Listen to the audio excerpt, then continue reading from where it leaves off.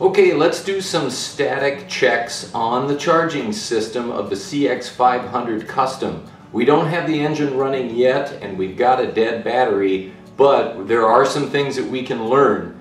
Welcome to Urban Monk TV.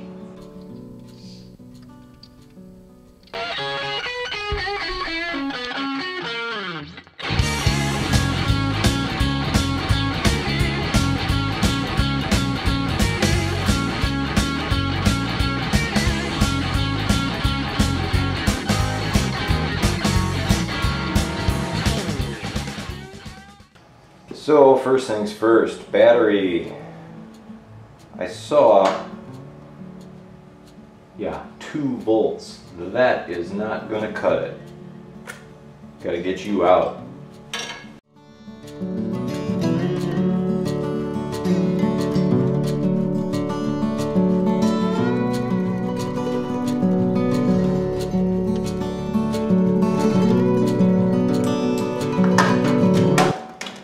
Not sure why the cardboard shim,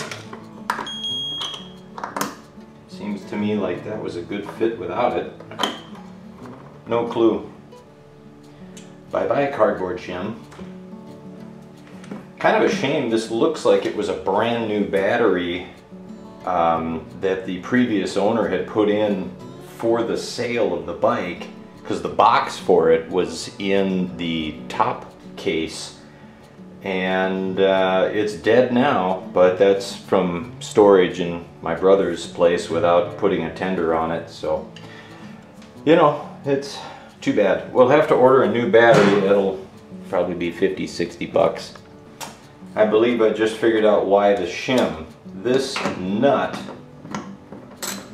is not the correct threads for this bolt on here, this stud. That or they're damaged, but I'll check the threads on these. This looks like, oh, those are definitely different thread. So they didn't get the nut on all the way and they needed to shim it to keep it tight. So the things you discover with a used motorcycle. So this is a good opportunity to show how I figure out what is the right nut for this. First thing, I just measure the diameter here. 5.87, so that's a 6 mil stud.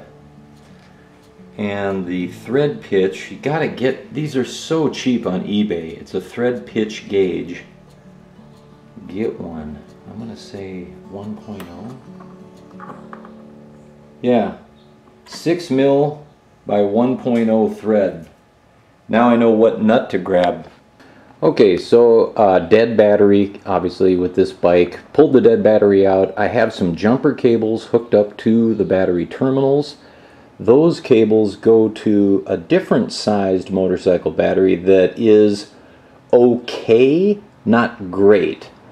So I've got another set of alligator clips going from there in parallel down to a emergency jumper battery. So I'm thinking between the two of these, I'm probably simulating a good battery, and I don't think I'm gonna get this thing started, but I would like to turn it over and just see if the starter really turns fast, or maybe I've got a starter issue that needs to be addressed, and we'll see. If by some miracle I get it running, and I really doubt it again with the bad gas and these carbs sitting as long as they have without running.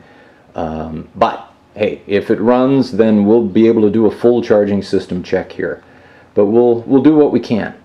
So first things first, let's see what we've got here now at the battery, so to speak. Well, I gotta get a good connection here. 12.5 volts.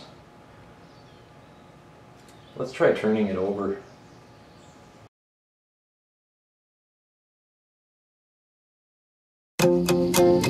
If you like motorcycles, custom builds, or just like a good story about a man's 3-year effort to build a tribute to his childhood teacher, get a copy of Creating Mr. Corton.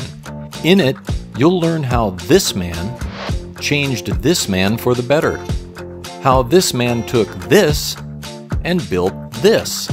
How these guys became lifelong friends and enthusiasts of motorcycling and craftsmanship. And how the name Urban Monk originated. It's available from Amazon anywhere in the world that Amazon ships, in both paperback and ebook, or you can purchase through a link found on urbanmonktv.com. Get your copy of Creating Mr. Corton today.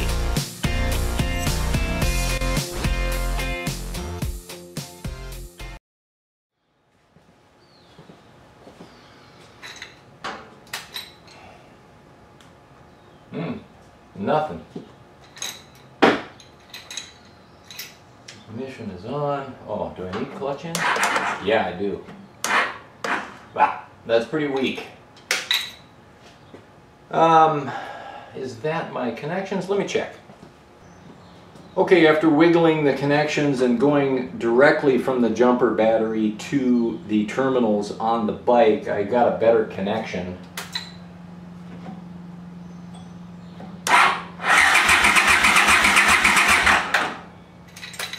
So that's a good sign. It turns over. I got a bad gas problem though, so that sounded funny.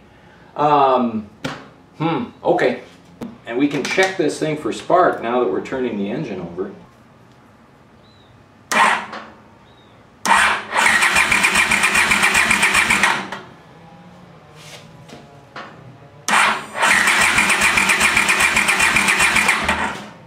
It's faint, but it's there.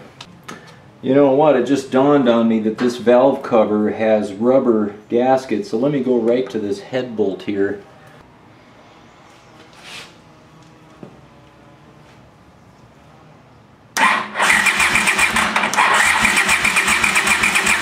Yeah, there's spark.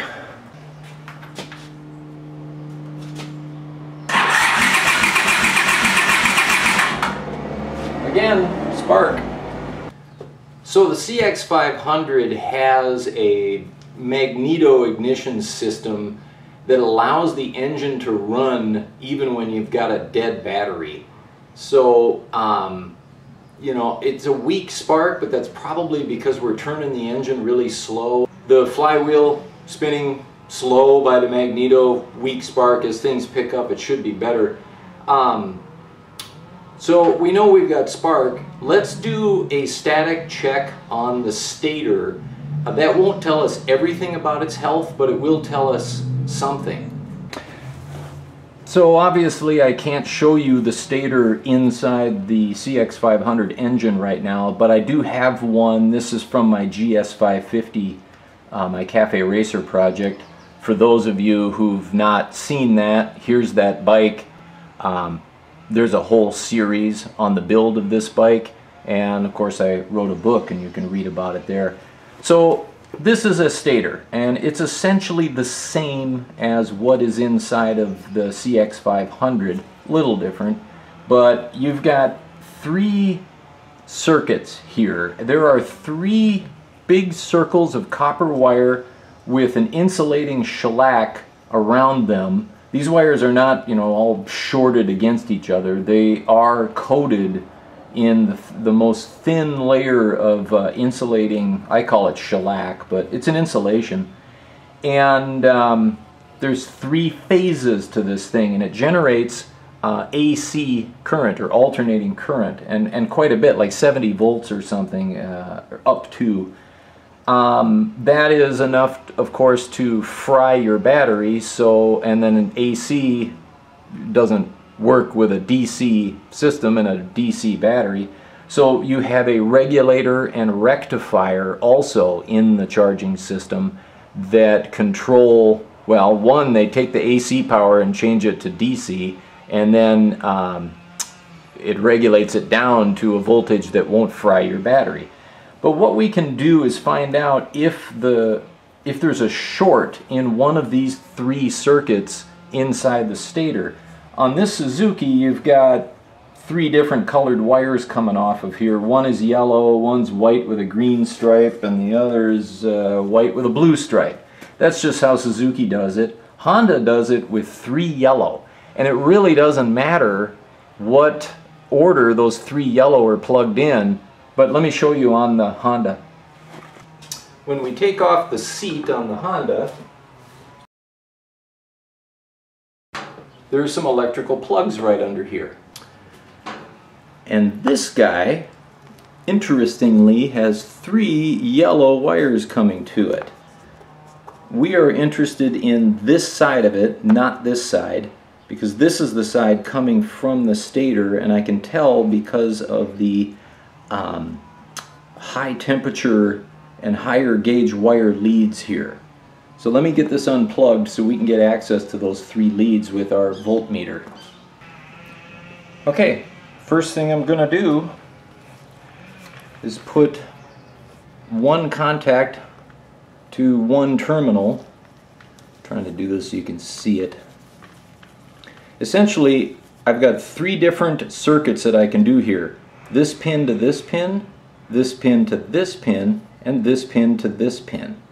I hope that makes sense. Let's just start with these 2 opposing. I got about 1.7. Then if I go from this outer pin to this side, about 1.7, and then reverse that, 1.4, you know, close, kind of the same thing. Little lower, but not bad. They should be relatively the same. They are. It doesn't matter that few decimal points between the 7 and the 1.4, 1.3. The other thing we need to test is each of these circuits to the ground. So I'll put one terminal here. Well, here, let me just ground one anywhere on the bike, preferably the engine. And then I'll touch each of these. Here I should get nothing. If I get a circuit, that's a problem.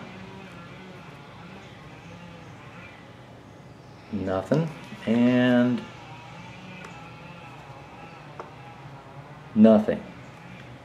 Just do that again just to make sure it wasn't me having problems, and I'll switch ground point to try something else, but oh, there I've got some flow. I should not.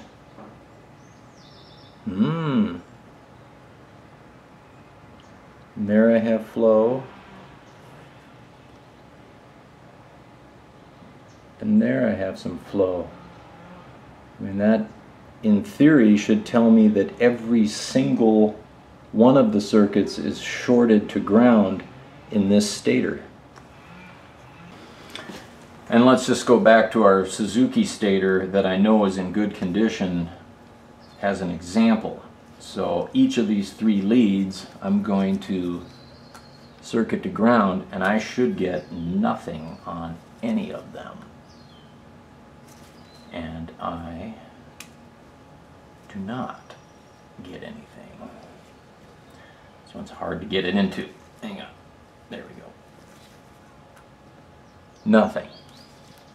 And if I test across these 3 leads, 1.4, 1.3, 1.4, 1.3, and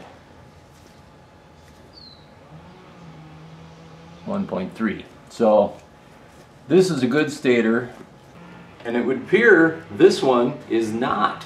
So I guess our previous owner had done her homework correctly, and I'm going to plug this back in for now.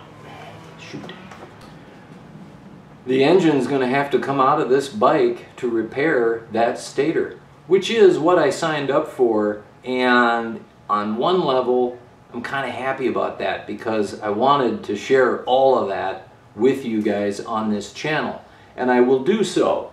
And along the way then we'll get to repair some other things. There is something called the triple bypass, and then on the GL 1000, which is the same engine but kind of a different configuration, they have something called the quadruple bypass, and these are very common repairs to cam chain tensioner, stator, and can't remember what the other one is right now. Anyways, we're going to address those things while we're in there, and I also should check compression on this bike, but I got to get those spark plugs out, and I don't know how right now. I got to get a wrench that fits in here. Anyways, hey, if you guys like what I'm doing, please give this video a thumbs up and subscribe to be notified when I put new videos up. It doesn't cost you anything. And check out my book, Creating Mr. Corton. It's a memoir of growing up in Fargo, buying this very bike. I tell the story of it in here. And a memoir of the build of my GS550 Cafe Racer, which was a custom build. That's it. Thanks so much for watching. We'll see you in the next video.